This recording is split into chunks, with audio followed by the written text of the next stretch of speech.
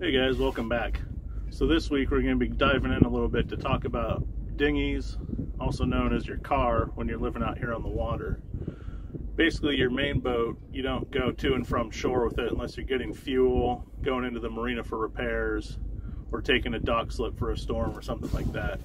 Once you get on anchorage, your main mode of transportation is either paddle boards, kayaks, or a dinghy, or all the above depending on what you have on board. For us, when we first bought the boat, it came with a 14-foot Aruba center console with a Honda 40 horse, which was way too long for this boat, and it was also way too heavy for this boat. So we ended up buying a new dinghy, which is a HIGHFIELD 360 Classic, which is a 11.5-foot aluminum bottom, which is a lot lighter, and it came basically for a rear mount tiller steer. So we decided that we did like the console option, so we ended up buying kind of a hodgepodge mix of pieces and putting together our own setup, because HIGHFIELD is only willing to sell you what they call the Euro console, which I'll show an example clip here. Basically it's a bench seat in the rear and then a floating steering wheel and an open bow, which still doesn't really give your partner any place to sit other than shoulder to shoulder in the rear, which doesn't really help for balancing the dinghy when you're trying to plane, or just, you know, comfort when you're going to and from on a longer dinghy ride. So basically what we ended up doing was buying a new HIGHFIELD 360 Classic and then piecing together a center console and a rear seat that belonged to a different dinghy, which required us to track down a metal fabricator to make us a rear bracket. We like our setup for a couple reasons. One, it's unique. You don't see a lot of them like it. For two, it gives comfort for two people to sit without having to sit side by side, and still gives a little bit of floor space, because what we did was we offset our console. Instead of mounting it smack dab in the center, we mounted it off to the starboard side to give a walkway for one, and for two, just a little bit better seating arrangement if there was more than just the two of us. A problem we ran into when we were outfitting our HIGHFIELD was the floors have a taper, kind of like a V to the middle floor, and then a flat plank in the center, so it's not truly a flat bottom dinghy. So when you're trying to get a console or a seat that isn't specific to this boat, your base angles are going to be off, which meant that we had to basically find the angle of the floor and then cut the console and the base of the seat to match that angle before bolting it down.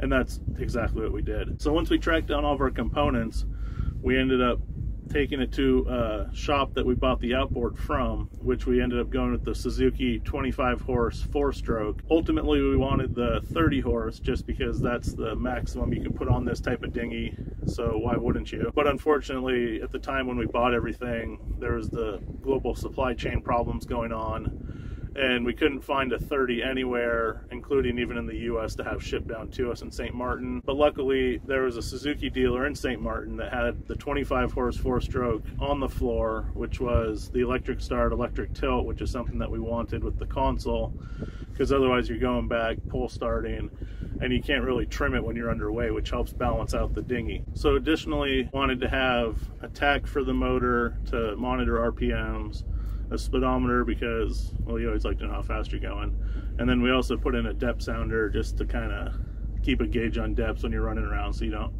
run aground and bang up your prop, even though you can pretty much visually see out here because the water's so clear. It was just kind of an added feature to help fill out the dash. The tach itself is the Feria, I think I pronounced that probably wrong, Chesapeake SS, along with the Speedo, which is the GPS version, so you don't have to run a paddle wheel in the back.